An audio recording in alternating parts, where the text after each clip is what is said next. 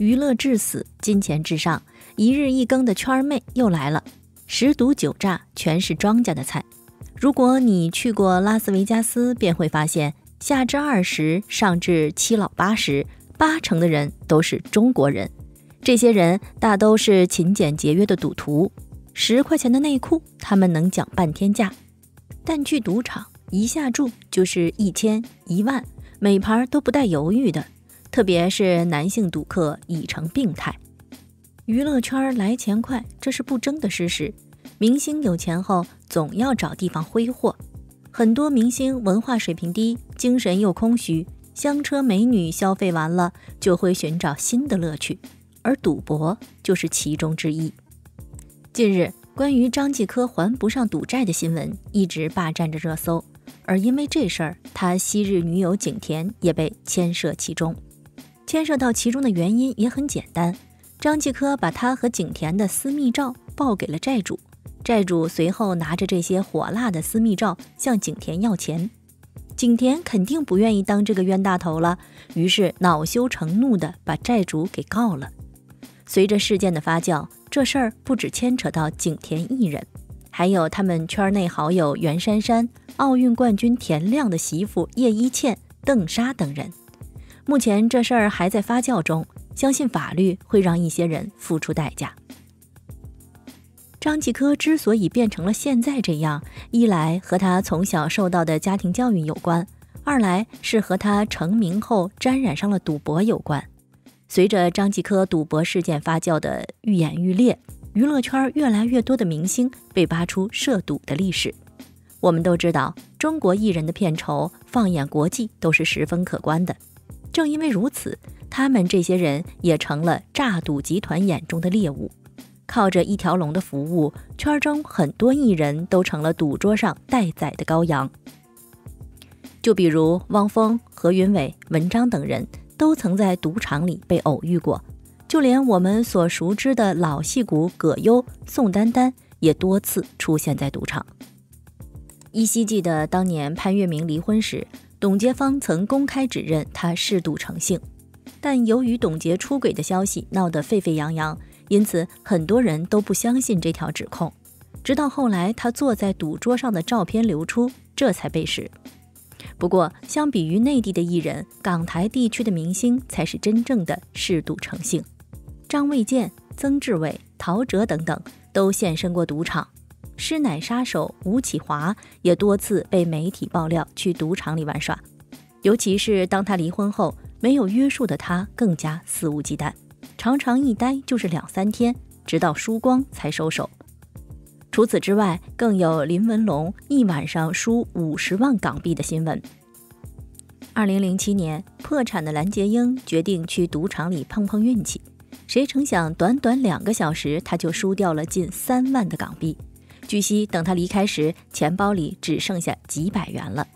俗话说10赌9输，虽然一些艺人经常输钱，但是这些钱都在他们的能力范围内，而他们也没有因为赌博变得妻离子散、家破人亡。跟这些人相比，有的人就没有那么幸运了。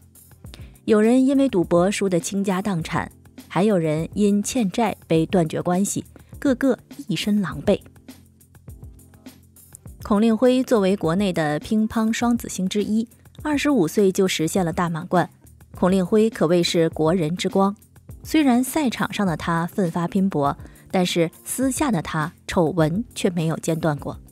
2017年，就在他率女子乒乓球参加世锦赛的前夕，新加坡的一家赌场对他进行了起诉。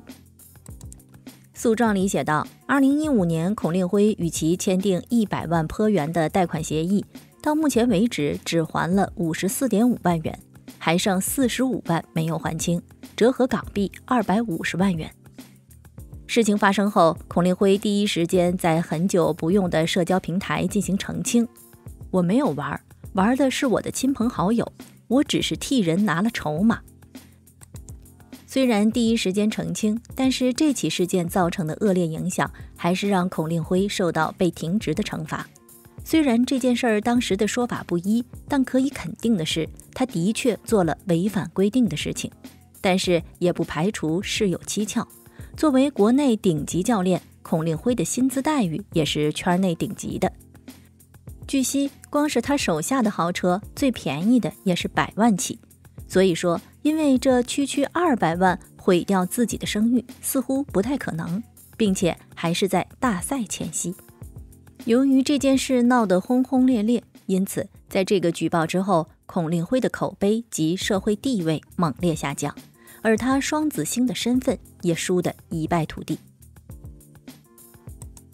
李菁作为邵氏旗下3大红人之一，李菁巅峰时可谓是红遍半边天。当年靠着洋娃娃一般的外貌，李菁还没毕业就获得了星探的赏识。刚出道那几年，靠着公司的包装，她成为了观众心中的古装美人。虽然都是配角，但丝毫不影响她的夺目。直到1965年，她出演了《虞美人》这部电影后，才真正迎来人生的巅峰时刻。靠着这部剧，她不仅一夜成名，甚至还拿下了亚洲影展的最佳女主。而那一年，她也不过才17岁。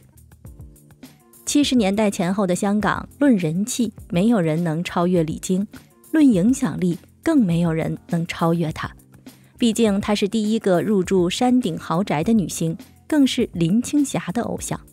虽然事业上发展的顺风顺水，但是在感情上，李菁却不如意。而这段失败的感情，也为她日后的衰落奠定了先机。31岁那年，她爱上了大她近30岁的富豪黄觉华。在黄觉华的帮助下，她成功从艺人转为了老板。然而，就在他们即将结婚时，黄觉华却突发心脏病离世了。随着未婚夫的离世，伤心欲绝的李菁也变得萎靡不振。然而一波未平，一波又起。黄觉华离世没多久，与他相依为命的母亲就因为一次摔倒不幸去世。挚爱亲人相继离世，事业陷入低谷，接二连三的打击击碎了他最后一道防线。最终他淡退了娱乐圈，迷上了赌博。嗜赌成性的他不仅输掉了自己多年打拼的财产，甚至还输掉了自己的房产。可即便如此，贷款就像无底洞一样，越欠越多。而他身边的亲朋好友也都因为被借怕了钱，断绝了与他的来往。最终还是邵氏出手帮他解了燃眉之急。只可惜并没有阻止他赌博的步伐。因为赌博，李菁从一代影后沦为了过街老鼠，从前途无量变成了四处流浪。据悉，李菁去世时由于独自住在出租屋，因此去世几天后他才被人发现。前半生风光无限，到头来因为身边无依无靠，真令人唏嘘。陈百祥，被誉为喜剧天才的陈百祥也走上了赌博这条不归路。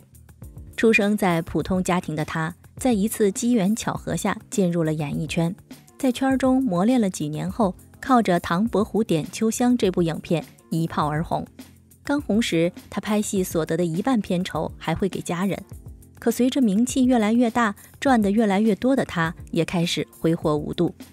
民间有这样一个词儿，叫做新手定律，意思就是无论做什么，在新人期间总是很容易赢。陈百祥就是这样，刚开始时他的手气特别好，赢得盆满钵满。后来找到信心后，越赌越大的他就输光了自己的家产。不甘心的他为了挽回自己的损失，多次问身边的朋友借钱，可结果就是越赌越没。蓝洁瑛，2018年55岁的蓝洁瑛在马坑村去世，至此世界上再无最美蜘蛛精。回想蓝洁瑛这一生，简直可以用红颜薄命来形容。当年靠着出众的外表，蓝洁瑛一夜爆红。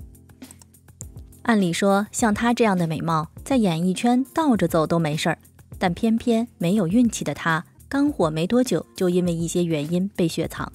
事业上的不顺让她心灰意冷，与此同时还伴随着感情的打击。在事业的低谷时，她的男友曾权威与其分手，原因是她染上了赌博。作为一名律师，曾权威虽然算不上顶级富豪，但是日子过得也十分潇洒，尤其是对女友无比大方。两人在谈恋爱期间，他很舍得为蓝洁瑛花钱，但得知他赌博后，他便停止了自己的大赌。那时候他多次劝蓝洁瑛戒掉毒瘾，奈何无济于事，最终两人分了手。没了阻拦后，很快蓝洁瑛便输光了家产，哪怕后来流浪街头，只要手中有钱，他第一时间就上了赌桌。因为赌博，身边的人都对他敬而远之，在最难的那段时间，就只有刘德华向他伸出了援手。虽然日子穷困潦倒，身边众叛亲离，但是这样的日子依旧没有让他放弃赌博。在生命的最后一段时期，他几乎变成了衣衫褴褛的乞丐，整日在街头捡垃圾为生。因为赌博，他从一代女神沦为了行尸走肉，不得不感叹赌博真是百害无一利。十赌九输绝对不是一句空谈而已。有句俗话说得很好，千万好家产，嗜赌不复还。赢钱只是过程，输光是永远。朋友别赌钱，10人9个完。要想生活甜，工作踏实干。一生想要靠赌来赢取人生，只能说痴心妄想，白日做梦。看看那些与赌有关的明星下场吧。不说2014年一下子抓了11人明星艺人涉赌，仅就这2年就有好几个因为赌而毁了。比如安以炫的丈夫陈荣炼，港星周柏豪的父亲周超华，也就是洗米华等等，都因为经营非法赌博等罪名而判刑。切莫赌，切莫赌，危害甚于虎。猛虎有时不乱伤，无不输精光。人性就是贪婪，一旦沾染上了这玩意，就会一赌毁终生。各位，这事儿你怎么看？好了，今天的视频就到这里了，欢迎在评论区留言评论，请多多订阅和关注，我会持续为您带来更多精彩内容。